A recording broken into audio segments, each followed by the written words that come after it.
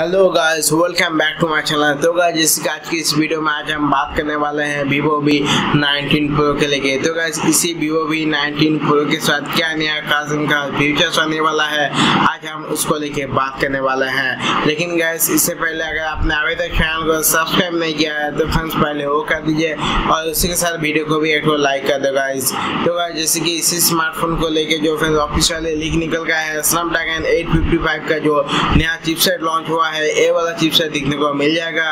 और गाइस, इसके साथ फ्रेंड्स ए वाला स्मार्टफोन में जो डिस्प्ले के बारे में बात किया गया है फ्रेंड्स, 6.7 इंच का सुपर एमोलेड डिस्प्ले होने वाला है इस बार।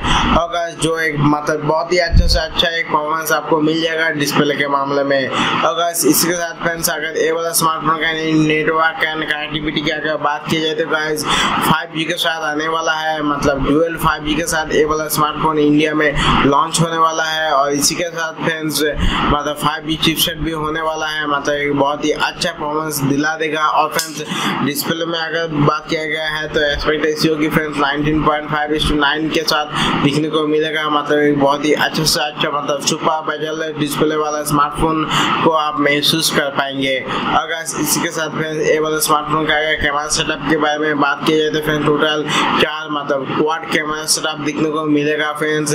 64 megapixel, 20 megapixel, 18 megapixel and 8 megapixel का 4 कैमरा सेटअप दिखने को मिलेगा। और 32 मेगापिक्सल का पॉपअप सेल्फी कैमरा होने वाला है।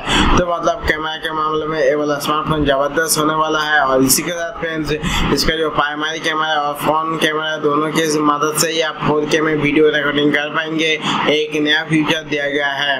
और friends super slow motion video भी आप रिकॉर्ड कर पाएंगे। और कुछ छोटा छोटा फीचर्स के बारे में बात की जाए तो इसके साथ 3.5mm का ऑडियो जैक दिखने को मिलेगा और USB Type-C पोर्ट होने वाला है इस बार।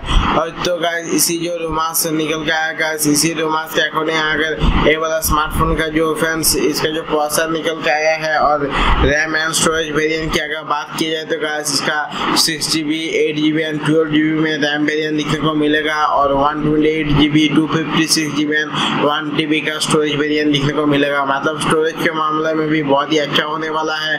और एप्स मैनेजमेंट के मामले में भी मतलब इसका जो 8GB वाला रैम वेरिएंट है, मतलब एक बहुत ही अच्छा परफॉर्मेंस आपको दिला देगा।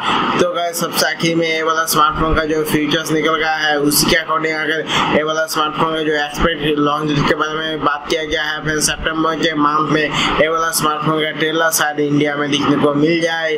और गाइस, ये वाला स्मार्टफोन का प्राइस लगभग इसका जो 6GB वाला वेरिएंट है इसका प्राइस होने वाला है 21,999 रुपीज में। तो गाइस, आपको ये वाला स्मार्टफोन का फीचर्स वगैरह कैसा लगा आप नीचे कमेंट में जरूर बताइए।